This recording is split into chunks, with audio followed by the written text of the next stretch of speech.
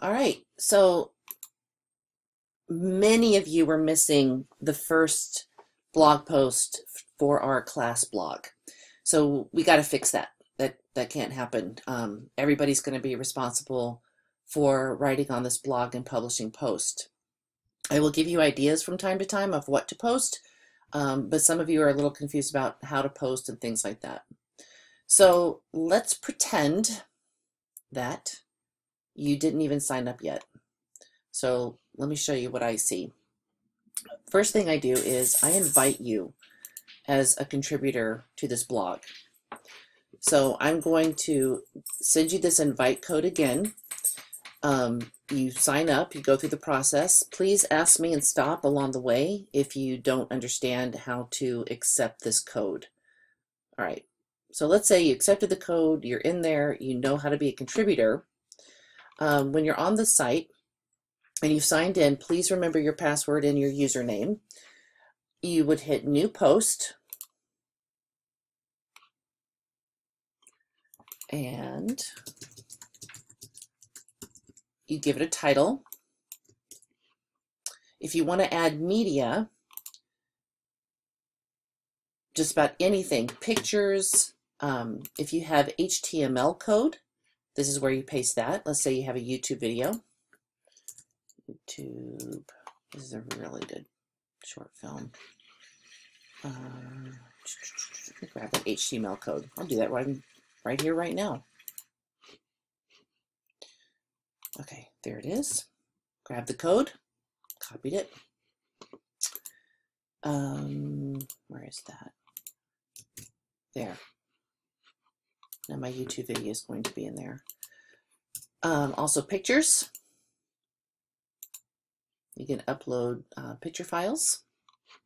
Here's one that's already in there. And so all of your posts need to have text. Now the thing is, if you're going to publish something online, you need to make sure that it's spelled correctly, the grammar's okay. You have to draft things out. You have to use the writing process. Brainstorm, draft things out, edit, revise, and please ask me for help along the way. Editing means you change the punctuation, you change the spelling. Revising means you change word choices, you change sentence structure. It makes sure that it reads easier.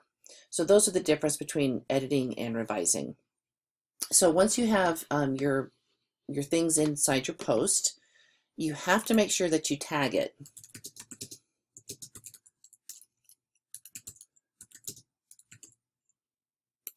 Tagging allows easier finding of different posts because there's going to be a lot of posts on here. And the other thing you need to do is put your category on here. Do not leave it general information.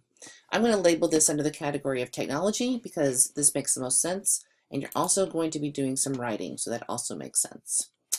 All right, and when you're ready to publish, you're going to hit submit for review. Since I'm the owner of this blog, I'm going to hit publish. Oh, I don't know if you guys have these features or not. Don't worry about this one yet. But this one's kind of cool in case you want to add a document to your post. So that's actually kind of a neat thing to do too. All right, hit publish, and I will submit for review. On my dashboard, I get a signal that there are pending posts ready for me to review and check out. So not only are you going to be graded on, do you have a post? Do you have a tag? Do you have it under the right category? Is it spelled correctly? Is it interesting? You know, you just got to do it. You got to try. But once you're done, the most important thing is you got to turn it in. And that's when you copy the URL up here, and then you submit that into the assignment place in Canvas. That's appropriate. And that's how I know you did the post. That's it. Okay. Please watch this again and ask me questions. Thanks.